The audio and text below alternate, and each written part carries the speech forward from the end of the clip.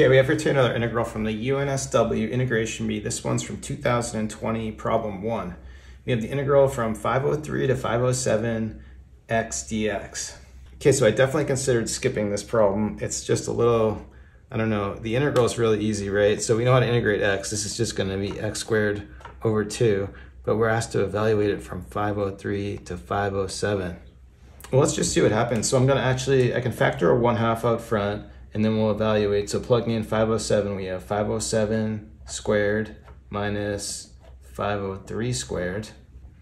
And I don't want to try to think too hard or try to use a calculator or anything. So what I want to do is, let's see this as a difference of two squares. So we can write this as 1/2 507 plus 503 times 507 minus 503. But then simplifying, we have our 1/2. This becomes 1010. And 507 minus 503, well, that's just 4. But 4 divided by 2, that just gives me 2. 2 times 1010, 2020. Nice, so it's good to see they got the year into the problem right away on the first problem. Okay, that's it. Kind of a funny problem. So thanks everyone for watching. Have a good day.